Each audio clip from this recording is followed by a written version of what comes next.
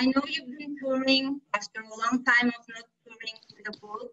So the first thing I would like to ask to start the conversation is, how is it going? How is it like to be with the readers again and to meet? I mean, people have expectations. You have expectations. How's your book, Amigo Imaginario, treating you so far? So far, it's been fantastic. The crowds have been wonderful, very receptive.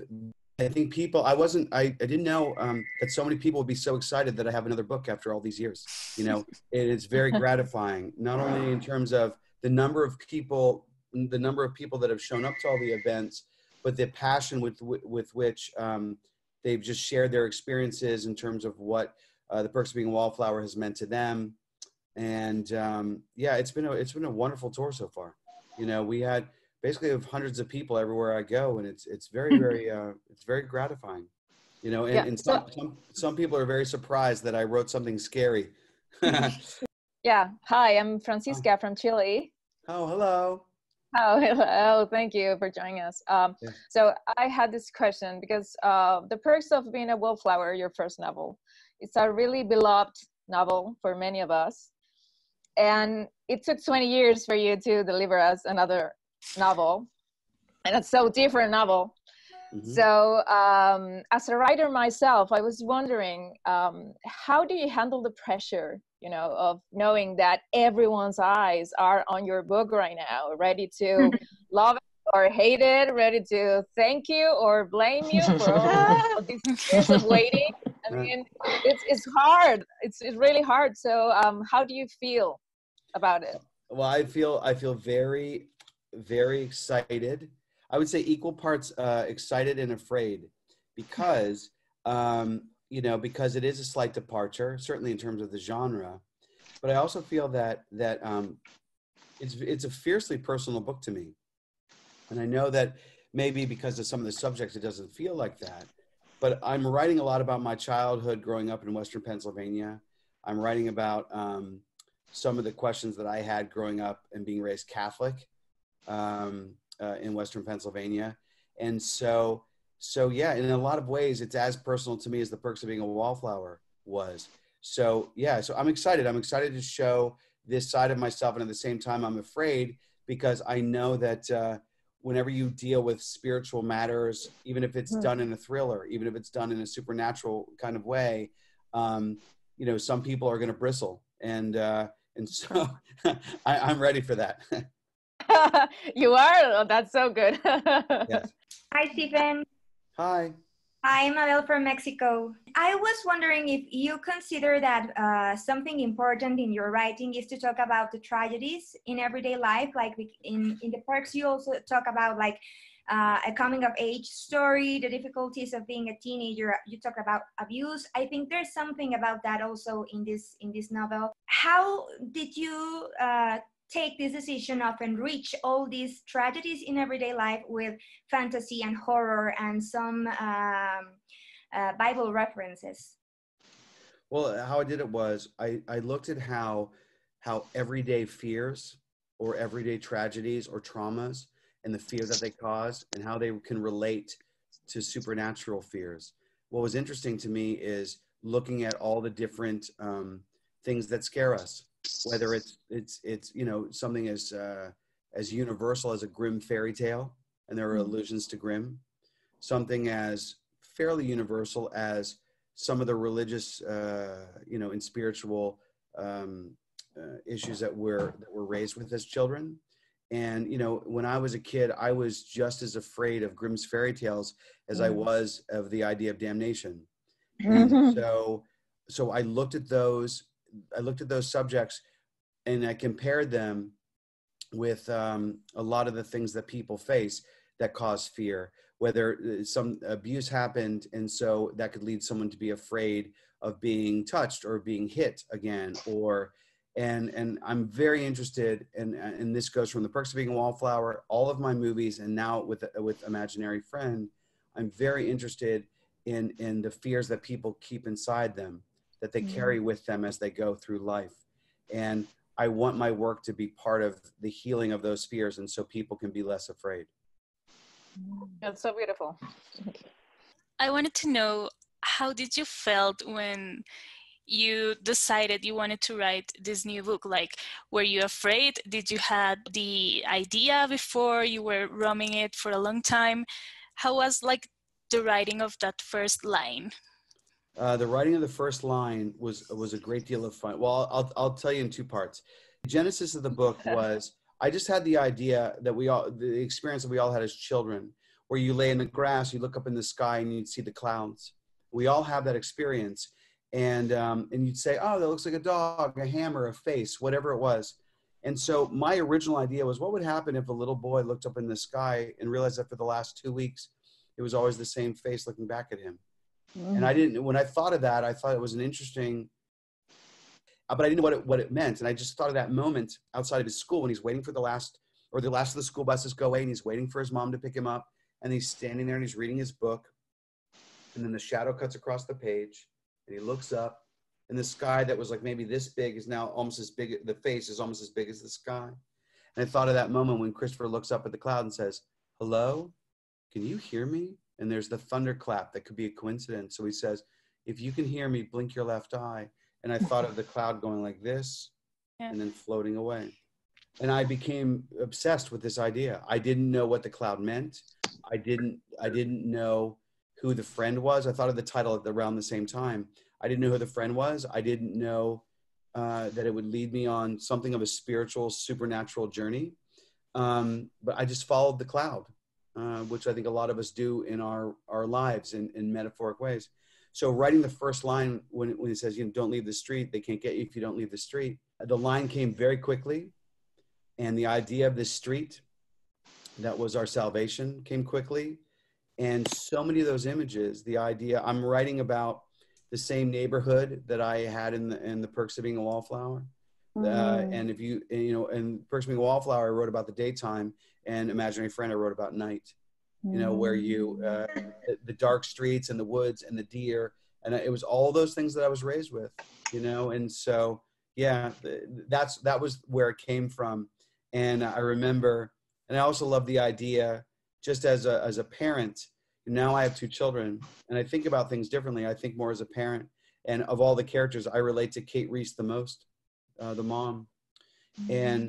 And I remember, however, though, my memory of being a little boy, and all children want to protect their parents, and most children are too small to do it. And I thought how wonderful it would be to give a child a power so he could protect his mother. And about that, the relationship between Christopher and his mother is so beautiful and so powerful. It really hit me.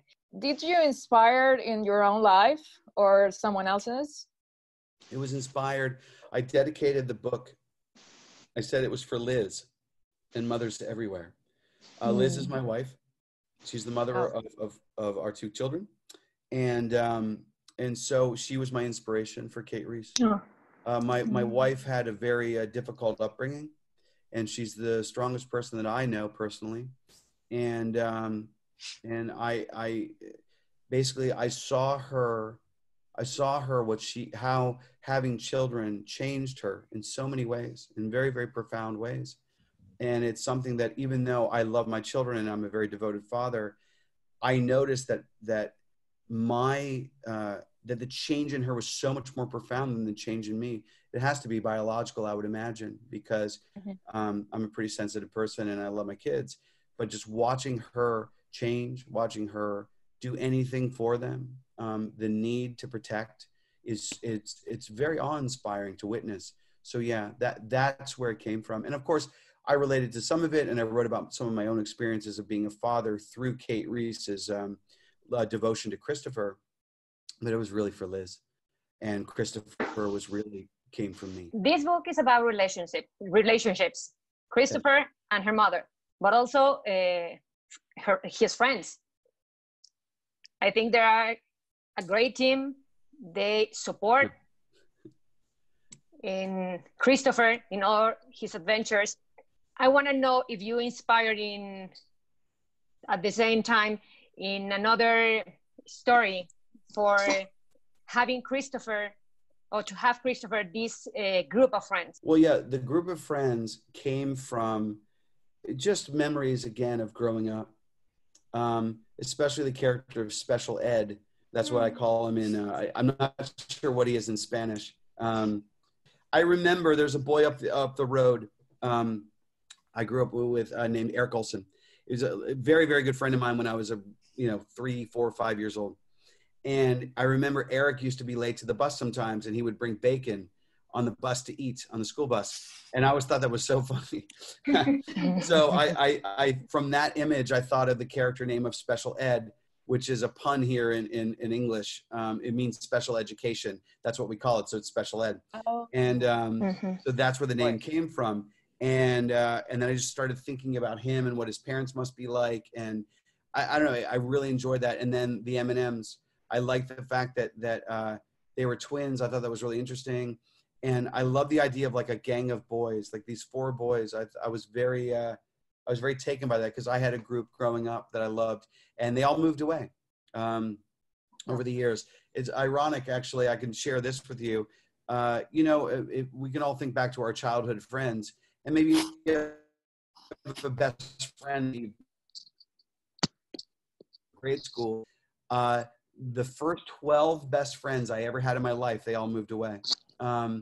And so I lost my first 12 best friends over time, and they kept moving away. And so in a lot of ways, Imaginary Friend was my attempt to rekindle some of those friendships that I lost along the way of childhood. I have a couple of questions. The first one is, how would you describe your new book in 3 words? And the second question is, was it hard to make the readers, do you think it's going to be hard for them to make them scared, like when they are reading the book? Mm-hmm. Well, I would describe it with 3 words. Here are my 3 words. Okay. Heart and horror. That's what this book is. In terms of the fear, so far it hasn't been difficult. People have been very afraid of the book in, I think, a very good way. Some people respond, and there are 2 types of horror in the book. Some of it is very subtle, and it's based more in the real world, and some of it's based in the imaginary world. And what's been interesting is to watch the different reactions. Some people find the real far more terrifying, and some people find the imaginary more fearful. So it's very interesting. It's like almost like a Rorschach test. I will say this, probably I've heard more than anything else, the part in the book where Christopher's where the children's program, Bad Cat, when the Saturday morning cartoon program stops its episode, turns to the camera and says, "Oh, hi, Christopher. Are you enjoying the show?" Pretty much across the board, everyone is afraid of that scene. Yeah. The television talking back to Christopher. I don't know if you read what people have, reviews that are out there, but in The Guardian, Alison Flood said that Imaginary Friend was like an homage to Stephen King. And I would like to know if that's true, if you had him as your influence, as an influence while you were writing. And you were talking about the Grimm brothers before. I don't know if they were also kind of a reference and influence, and which other terror authors would you consider influences in this novel? Well, Stephen King, he's my favorite writer of all time. And, and really ever since I was about 12 years old. So yes, it is a complete homage to him, and almost like it's almost like a fan letter to him. He's even in the acknowledgments of my book. I said in my book, where I thanked Emma Watson for inspiring the ending on the set of The Perks of Being a Wallflower. And I for inspiring everything else. So yes, absolutely. I think he's a genius, and I can't say enough good. I wish he would win the Nobel Prize for Literature. I don't know if he will, but I wish he would. There are many, Grimm, of course, the fairy tales, they scared me. And also a lot of, I am a filmmaker, and a lot of movies, whether it's John Carpenter's Halloween, or it's The Exorcist, or The Omen, or Hitchcock's Psycho, or The Sixth Sense, M. Night Shyamalan's movie, I thought was fantastic, and Stanley Kubrick's The Shining, which I also pay tribute to in my book. I keep referencing 217 in the book, And that is both a tribute to The Shining book, where they stay in room 217, and it's also a reference to The Shining movie, where they stay in room 237. So that's a little wink to the horror crowd. I also love Peter Straub. I think Joe Hill is fantastic. I loved his book, The Fireman. And trying to think of any other classics that I'm missing. That's pretty much it. That's that group. Will you say that when you're writing horror, you write about things that scare you or about things that will scare others? I think a little bit of both. I think that, human beings have a lot of common fears. And whether it's a fear of something that can come and get them or kill them or hurt them, or it's a fear that we all have where that voice in our head says, maybe you're not good enough, or you're not smart enough, or you don't look nice enough, or you weigh too much, or this, that, or the other. We all fight that voice. And one of the interesting things I was able to explore in Imaginary Friend is the idea of whether or not that voice is real or it's somebody else. Like, is that you saying all those terrible things to you, or is it something else?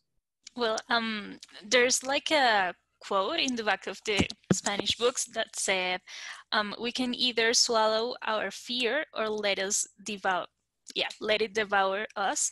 I wanted to ask you, was there a time while you were writing this book when you were afraid you wouldn't be able to pull it off, or that the public wouldn't like it as much as the perks? The fear of not pulling, because especially if you've gotten to the end, I'm dealing with a lot of things, and I'm dealing with things that I also know are very important to people, and I'm trying to be very respectful of everybody's viewpoints about the subject. So it was very interesting and somewhat scary. I was worried about not pulling it off. I knew it was a long book, but I wanted it to be a readable book. I knew that it was dealing with big subjects, but I wanted them to be relatable. And I knew that I was dealing with issues that could be very polarizing, but I wanted to be respectful of both sides. So yeah, pulling it off was my fear. In terms of whether or not, in terms of people liking it as much as The Perks of Being a Wallflower or more, I know some people will like it more because they're more inclined to read horror than they are coming of age. And some people will like The Perks of Being a Wallflower more because it meant so much to them when they were younger, or they like coming of age better than horror. At the end of the day, if I am now 49 years old, and the idea that 20 years after I wrote a book, that people still care about it and still buy it and still talk about it and still cherish it is such an honor that, if 30 years from now, I hope I have a very long life. If at the end of my life, the only thing that is worth putting in my obituary is The Perks of Being a Wallflower, I'll be fine with that. What about Wonder? Get out of here. Yeah, well, thank you. I love Wonder, and I love Beauty and the Beast, and I love doing Rent, and I love doing Jericho, and I love Imaginary Friend. So yeah, I'm very proud of what I've been able to do. It's more of listen, I know this is a departure, and so far people have been very excited about it. I think it's made a couple of Catholics mad. I'm one of them, so I know what I was trying to say, but and some of them get it and some of them don't. Anyway, but I know that I knew I was taking a chance with this, but I'm really excited that I took it. And it's really been very gratifying when people come up to you and they say that it's one of the best horror books they've ever read, or they've read in 10 years. And maybe the next person in line is saying, like, what did you mean by this? And I say, well, and both can be true, and it's fine with me if it, I'm a nice person, so I don't like people to be offended or anything like that. But so far I think the response has been mostly very, very positive. Did you enjoy writing horror? It was a good genre for you? I loved it.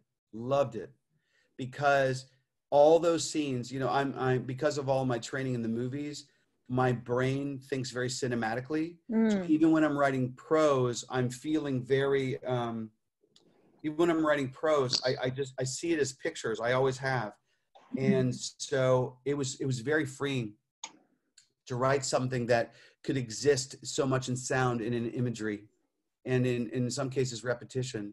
I want to say one thing about the prose style, and I don't know if this is useful for your purposes, but I want to share it. The book is written, I'm not sure about the translation that was done. But I wrote the book almost from a child's point of view. Yep. In the sense that if you read it and you say, wow, the sheriff is known as the sheriff pretty much the entire book.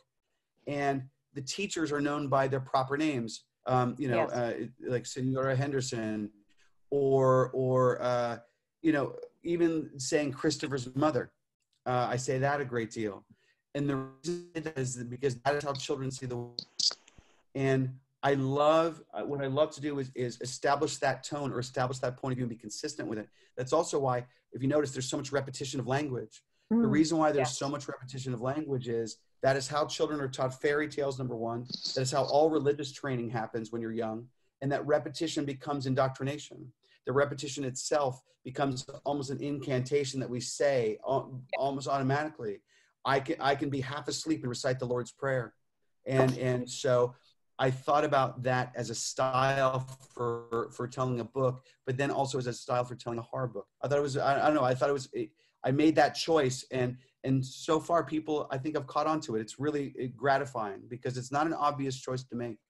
We're talking about fear, and I would like to know, which one do you think it's harder, writing horror or showing it on screen?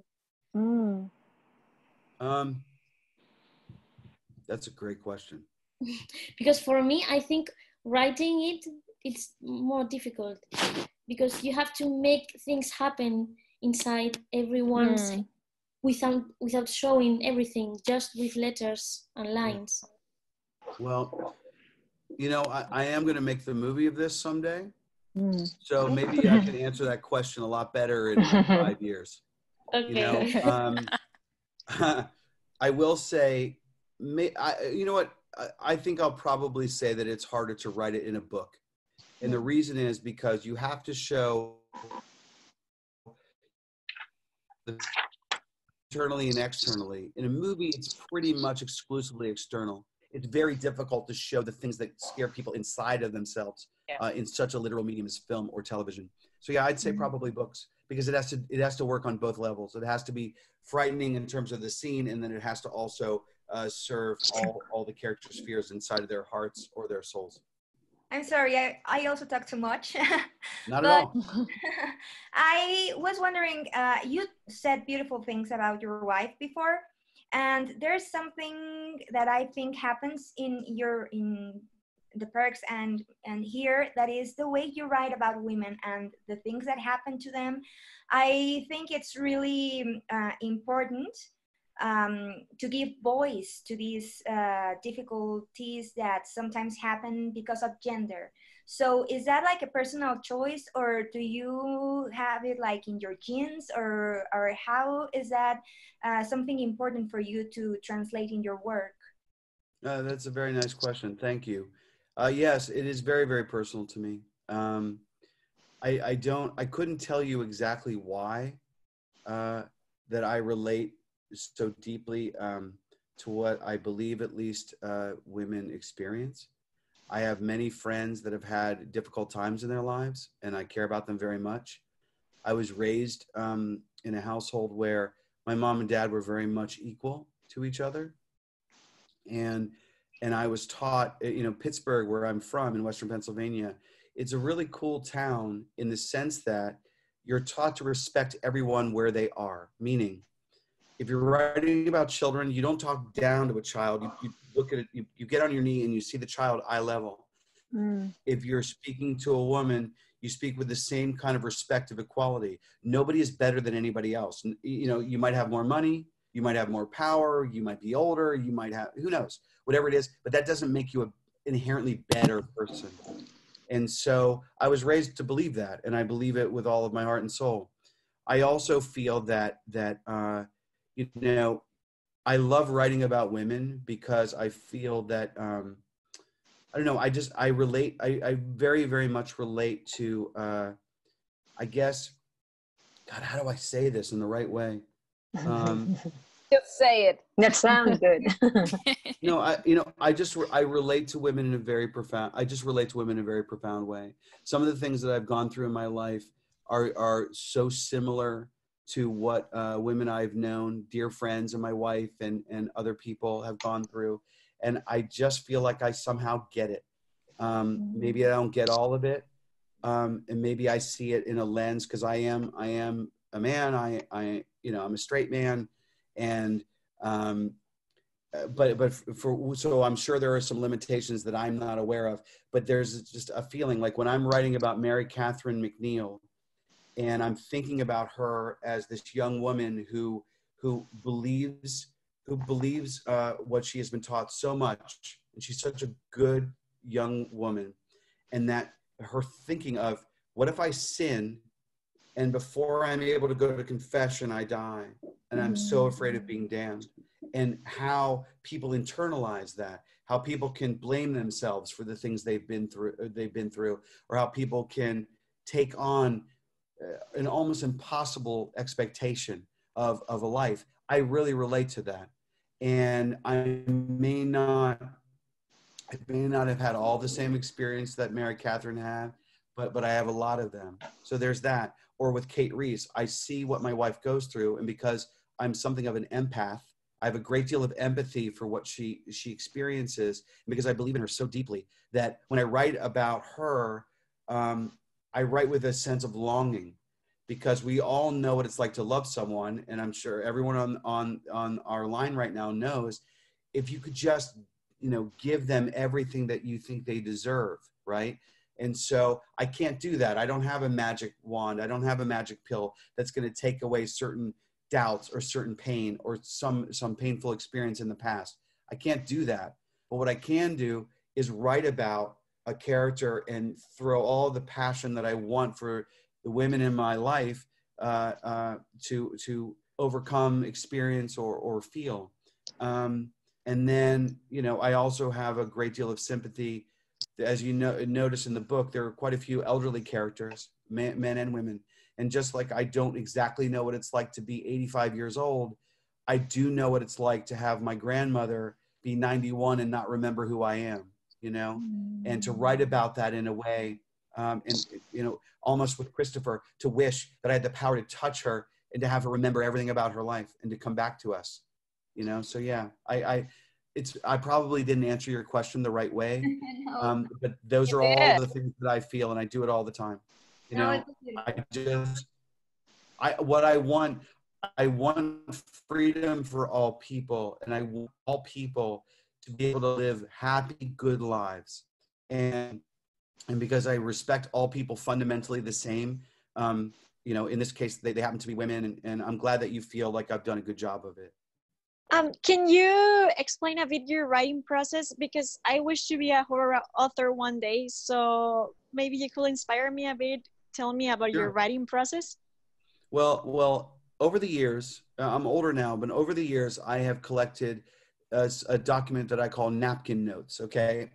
I used to write on napkins, and now I type it. And my process with Imaginary Friend, I thought of that original idea, but then I thought of something else. I was looking over, I went to my napkin notes. This document is like 12,000 pages long. And every idea, line, character, image, what I do is I write it down and then I label it. So let's say this is an idea, and then I just say horror, crime, noir, line, funny, whatever. I categorize it.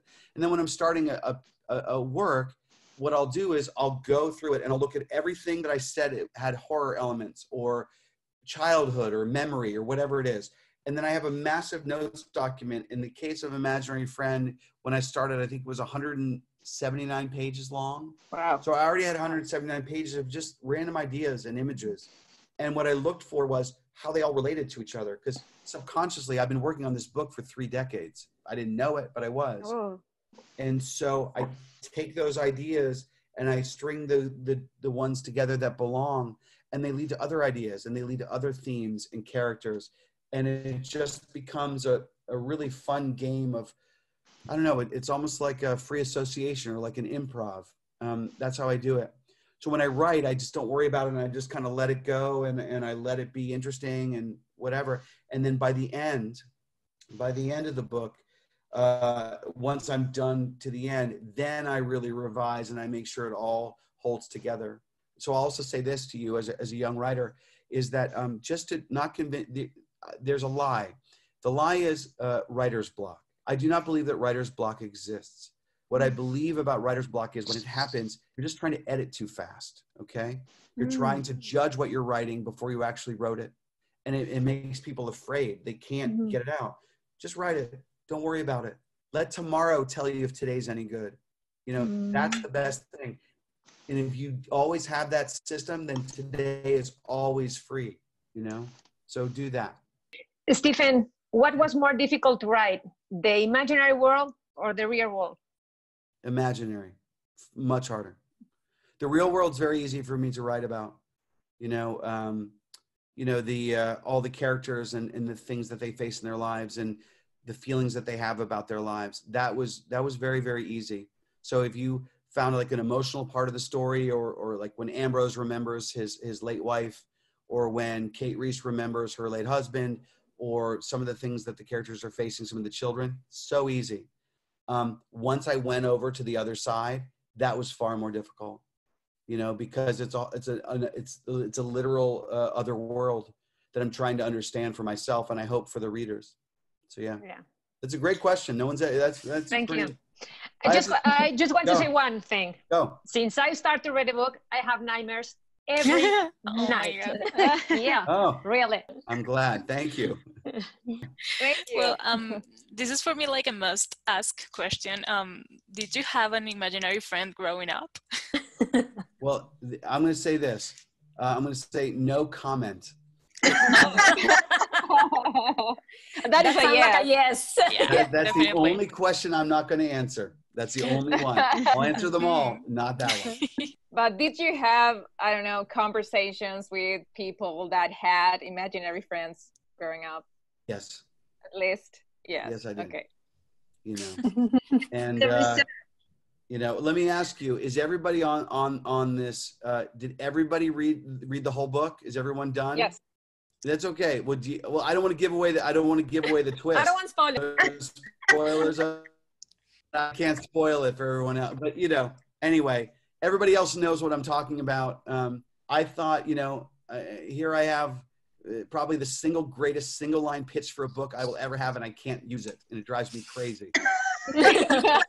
Or how do you create a good villain or a good I don't know, challenge maybe for a character when you're talking about terror? Like right now we have like so many authors that have written terror before. It's so cinematic, as you were saying. Like we have all these amazing filmmakers here in Mexico. There's Guillermo del Toro that create monsters, and the new generations are harder to scare maybe. So how do you create a great villain that makes you want to stick throughout the book and throughout the adventure? Well, I hope how I would approach it is how I approach every character. The idea that to approach a villain almost as if he or she views themselves, which is the hero of the story. You know, to me, the most frightening thing is when someone does horrible things in what they think is good for good reasons. You know, in history. That has led to some of the biggest horrors the world has ever known. People that felt completely justified in their horrific actions or their horrific speech. So yeah, that's how I do it, you know. And also looking again at the things that unite us all as people. You know, we all have fear for our children. We all have fear for our parents if we are children. We all have, you know, the idea that you can turn a Saturday morning cartoon into a menacing scene, or you can be out in the woods and you don't know what's out there. And you begin to, you know, you find things hidden out into the woods. I think these are all images that will stay with us and that we can all relate to on some level. So I think that's how you do it. In terms of the villain, again, if the villain feels justified in what he or she is doing and can even on some level coax the reader into believing that this is a really good idea for, you know, for a time being. Well, I don't know anything that's more frightening than that. Well, I was reading the blurb Emma Watson wrote for you, which is amazing, by the way. She didn't only say this book was a masterpiece, but that it was like both a spiritual enlightenment book and a horror book. How can you accomplish both? Well, I feel that is what I set out to accomplish. It was looking at, okay, so I'm trying to, as an author, I'm trying to look at the entire scope of all the things that frighten kids, okay? And whether it's, like I said, grim fairy tales, and we all know the woods, and, you know, here's Christopher, and he has a little Red Riding, he has a red hoodie as he goes, just like Little Red Riding Hood. So, you know, Hansel and Gretel, the witch becomes the hissing lady. So all of these things, these primal fears. So I'm doing that. And at the same time, I'm talking about some of the, I guess, some of the religious fears I was taught as some of the, someone has a dog, well done. Some of the things that I was raised to fear when I was young. So to me, I was looking at everything that might crawl into a child's imagination and take root. You know, even the idea of this, I mean, the idea of a little boy picking up a white plastic bag in the woods and begin to talk to it as if it's a friend. Even that whole idea of how often do we worry for our children that they might have some kind of a mental illness or something that we can't get at. You know, we all want to protect our kids, but what if you can't see the thing that's threatening them? What if you can't find it? You know, so yeah, all those, that's how I did it. I'm so excited. Thank you so much for you know, your interest, but also it means so much to me as someone, you know, I love, it means a lot to me. It means a lot to me that my book is going all through Spanish world like this. You know, it's such a beautiful language, and I'm very, very honored that my book is in it.